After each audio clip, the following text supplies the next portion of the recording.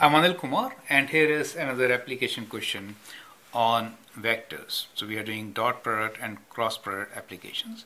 The question is, determine a unit vector that is perpendicular to both the vectors.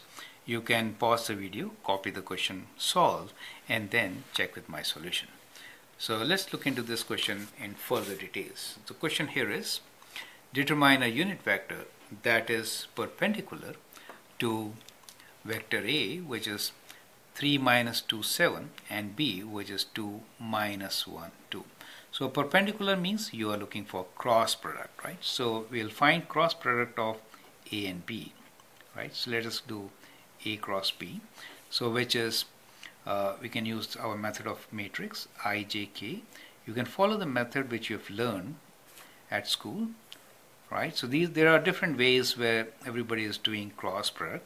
I prefer this particular method. So we have 2 minus 1 and 2.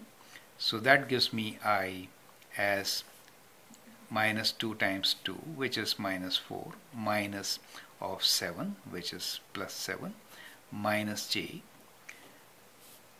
So 3 times 2 is 6, minus 2 times 7, which is 14, plus k,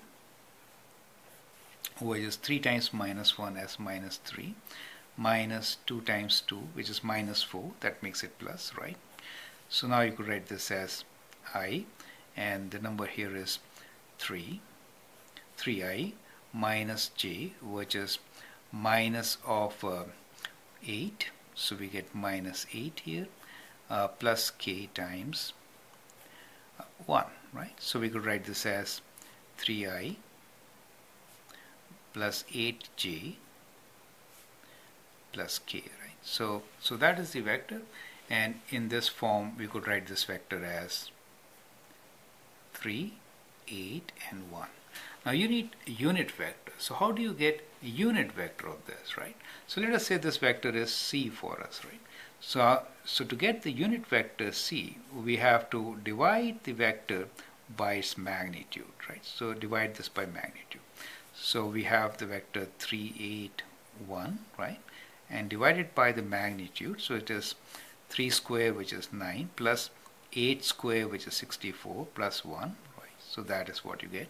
So it is vector 3, 8, 1 divided by 10 square root of 74, right? So that is how you can get the answer for this particular question, right? Write this as we could write our answer here as 3 over square root of 74, right?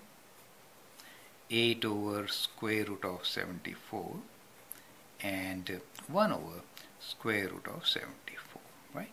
So remember, to get unit vector, you need to divide by the magnitude of the vector. That is how you get unit vector. I hope that helps. Thank you and all the best.